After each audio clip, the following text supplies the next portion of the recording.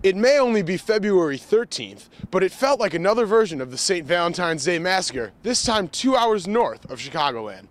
In this version of the massacre, the part of Al Capone was played by Jason Bohannon and his career-high 30 points. Bohannon came out strong with 17 first-half points on 3 of 5 from three-point range, and he never cooled off. He found the bottom of the net today, and his teammates found him open. J-Bo moves well away from the ball as well as anybody in the league. I don't think there's any question. You can ask the other coaches that, but he moves pretty well. The thing that's been so impressive today, he hit the threes, but over a period of time, over the last 2 years, because he wasn't like this when I was at Marquette, the way he comes off the dribble. I mean, he's so good off the dribble.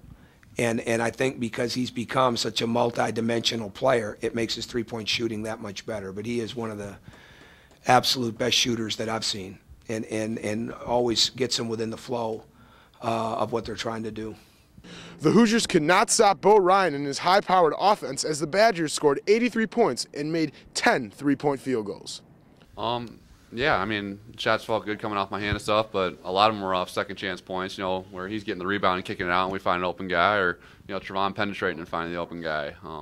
Those are always the best shots when you're getting passes from inside the paint, outside you can step in the shot and stuff. So I think our team did a very good job of rotating the ball and everything like that tonight, and that's a lot of reason why we shot so well. We got caught in rotations, and we just weren't challenging his shots well enough. A couple of them he had without even a hand in his face. So we just need to know that he's their best shooter and that we need to get out on him.